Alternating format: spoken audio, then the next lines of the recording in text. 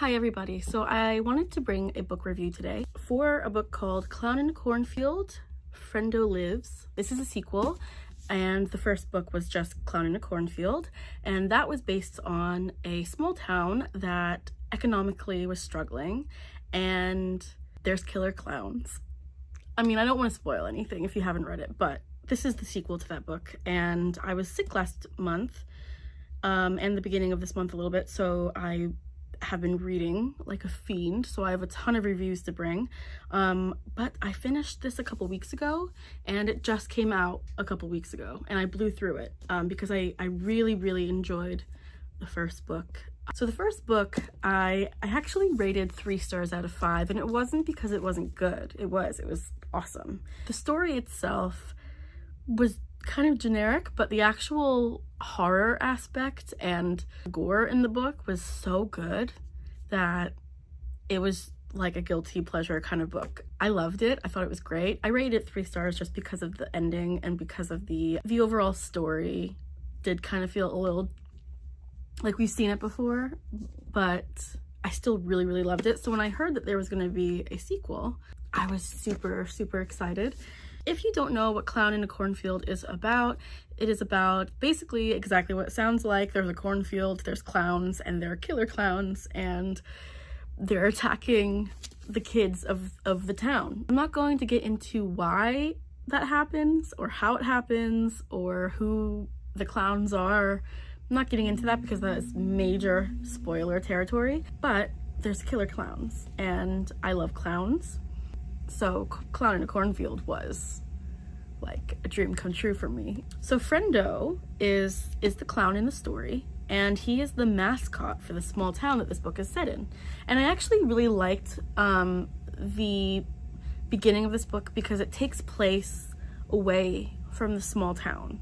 The main character basically leaves and goes to college. So I really enjoyed that there was an aspect of the story that was removed from the small town, because the small town is a character in and of itself in the first book. The small town that this takes place in, which is called Kettle Springs, basically its own character. These events would not take place if not for Kettle Springs existing.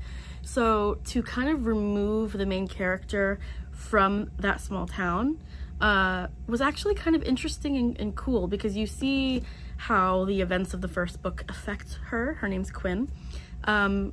And how it kind of haunts her, even though she's totally removed and very far away from the small town that this takes place in, from Kettle Springs. What I did like about this sequel is that the story begins and the chaos begins almost immediately. I would say maybe about 30 pages in, and all hell breaks loose, and I really liked that.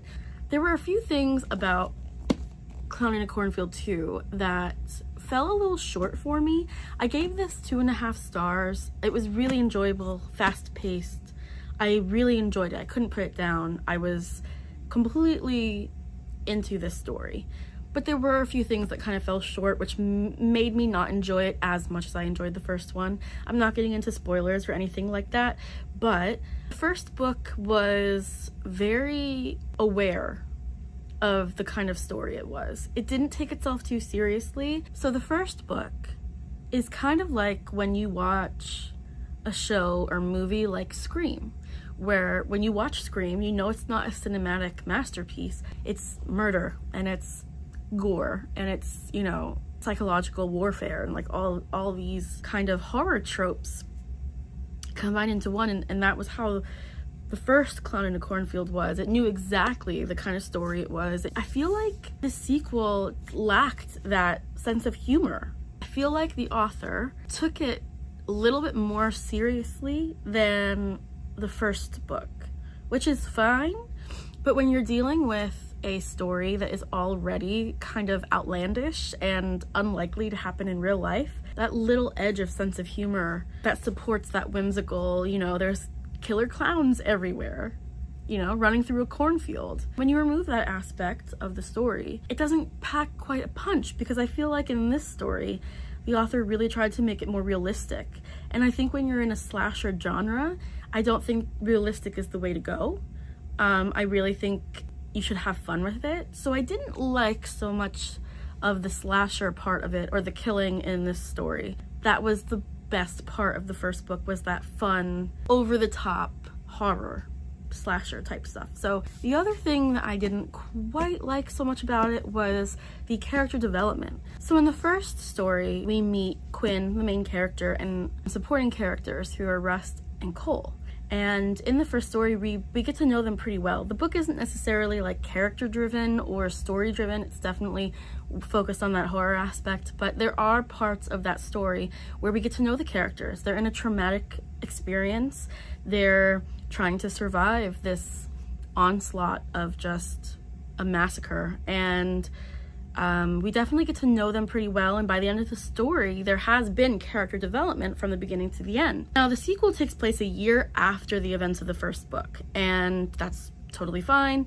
A lot of sequels in horror films and books take place on the anniversary of the first events, but things happen in that year that we don't know about. And when the characters kind of, with the exception of Quinn, I'm talking mostly about Quinn's father, Rust, Cole, and their relationship. When we're reintroduced to these characters, they've changed quite a bit over that year. And that's fine, but I didn't like the changes that took place. I feel like they didn't make sense with the characters from the first book. I'm not going to get into details or anything, but I just didn't like that character development, and that lasted the entire book. Even up until the end, they became characters that I didn't like very much. Not Quinn. Quinn was fine. But Rust, Cole, and Quinn's father, who's also a supporting character, I didn't like the way that their stories developed and how they ended in this book.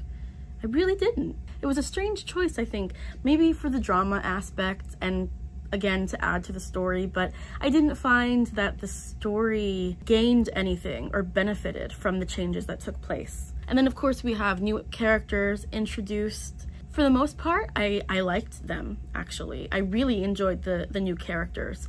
There is a young girl, a teenager, who was there in the cornfield in the first book, and she's also present in this book, and we didn't really know too much about her in the first book, so to meet her in this one and see again how the events affected her and then her role in the series of events that takes place in this sequel, I really liked her. Her name was Jerry. I really liked Jerry. I thought she was awesome. And you kind of see her evolution from being this scared teenager who has no idea what to do in these situations to being like badass by the end of it. That was really cool, because one of the things I loved the most about the first book was how badass Quinn was. To have like a female character who's not only the main character, but who can like carry the whole book on her shoulders. I loved that. And we kind of had like a mini Quinn in this book. So not only did we have Quinn, but we had Jerry, and that was really cool. So as far as the newer characters, I really enjoyed them. I think that they added something really good to the story, and I think that they added something interesting. You know, there's new dynamics. I liked that the characters in this story were mostly separated into smaller groups. I thought that was a great choice. There are two other things I did not quite like about this story. Again, I'm not getting into spoilers, but the ending of the book was rather predictable. I predicted it from about halfway in. So at the end of the book, something major is revealed, and I felt that in the middle of the book that this thing was going to take place. I'm sure a lot of people are going to see it coming from a mile away. The last thing that I had an issue with in this book was a really bizarre choice. In the book, every chapter is from a different perspective. First book was like that, this book is like that, and that's fine. But it got a little weird for me because most of the book is happening at the same time. So that means basically if something was happening in chapter 3 and we go to chapter 4 and it's from somebody else's perspective, we pick up with that new chapter at the exact same time that these events in chapter 3 are happening. So it's chronologically accurate, like it's happening all at the same time. But at the end of the story, and I don't know why he chose to do this, and I did not like this, it really bothered me. By the end of the story, things change, and now instead of it being all happening at the same time, we would have a chapter and things would be going on, like all hell would be breaking loose. And then the next chapter would be like 10 minutes before those events. So then you were kind of reading like preludes to what was happening. So it changed from this perspective of like everything's happening at the same time for the entire book, and then all of a sudden at the end, now it's, well, this is what's happening before what you just read. So that was an interesting choice. I don't know why he chose to do that, because I mean, it was just a little confusing, that's all. I mean, you pick up on it pretty quick and you understand because it's a pretty basic thing, but it's just one of those things where you kind of get into, like, each book in my opinion has its own rhythm, which is one of the reasons why I struggle to read more than one book at a time, because I get really into the rhythm of a book. And so when these kind of changes to the structure of the book take place, especially at the very end, it kind of disrupts it for me. So it was kind of like a weird choice. I'm not sure if it was intentional. I don't know if he didn't realize that that took place, like that was happening. I don't know if like the editors did not pick up on it, or like I said, if it was intentional or not. I don't really know what the intention would have been, because you could have written the whole book like that. But that's something that bothered me in this book. I know you're probably thinking, did you like anything about this book? Yes, I did. I really enjoyed the pace of the book. I think that it went really quickly, and I liked the political statements made in it. There were definitely some parts of the first book that were political, but this book really took it there.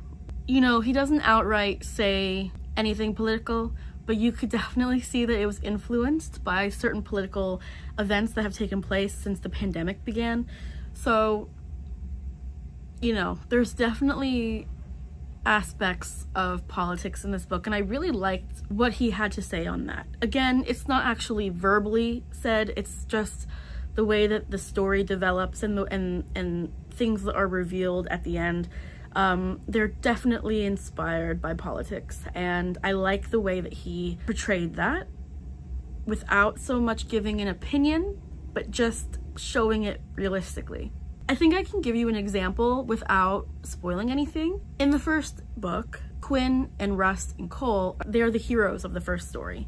And in the beginning of the story, we kind of see that conspiracy theorists online think that they are not the heroes, that they're the villains of the story, and that they actually committed the massacre with the intention of being viewed as the heroes. So there's definitely comments about like fake news and this mob mentality, conspiracy theorists, this kind of community of people that we've seen really flourish in the last couple of years, or last handful of years really. So I enjoyed that aspect of this book. The slasher part for me felt a little short. There was not much gore or anything like that, which, you know, okay. So I definitely enjoyed this sequel. I think it was decent. I mean, it wasn't a terrible sequel at all. I would still love to see the first book and this book made into movies. I think they would be really fun slasher films. But despite the things that I do have issues with this book, it was really fun. It was fun to return to Kettle Springs, to re-meet Quinn and Cole and Russ and see everything that's kind of happened, and then to be thrown back into this horror show. It was really fun. I'm happy I read it. I will say one thing that I missed greatly in this book was the relationship between Quinn and her dad. In the first book, I think that was one of my favorite parts, was this heartwarming relationship that they had, and that added a lot of heart to the story. It's not that it doesn't exist in this book, it's just that mainly the beginning, and then Quinn is on her own. So that is something that I missed in this book, but other than these few couple things, really, I really did have fun reading this. I couldn't put it down. I was really excited to see where the story went, how it was going to evolve, and how it all ended. The ending is decent enough and satisfying enough to me to where, you know, I don't think it needs a third book. I think in the afterword, the author jokes about there being a third one, because he basically said, you know, I'm sure people are shocked that there's even a sequel to the first one. So he makes a joke about there being a third one. I don't think this needs a third one. I don't. If he writes a third one, I'll read it though. I'll read it. 2.5 stars. It's not terrible. It was enjoyable. I'm glad I read it.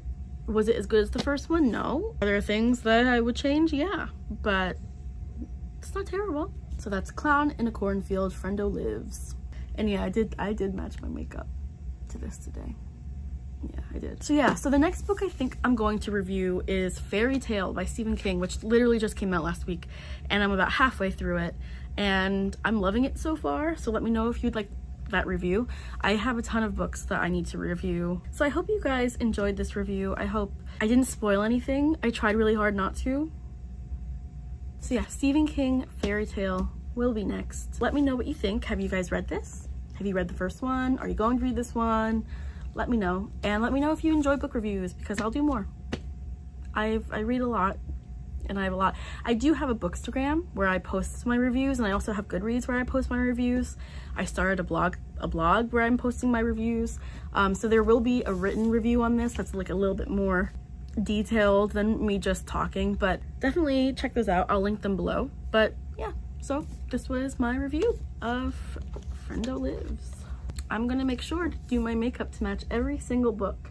Thank you guys for watching. I hope you enjoyed this review, and I hope you're looking forward to future reviews. I haven't filmed book reviews in a long time, but I'm excited to get back into it. So yeah, I hope everybody's doing well, and I hope to see you in my next video. So thanks for watching, guys. Bye.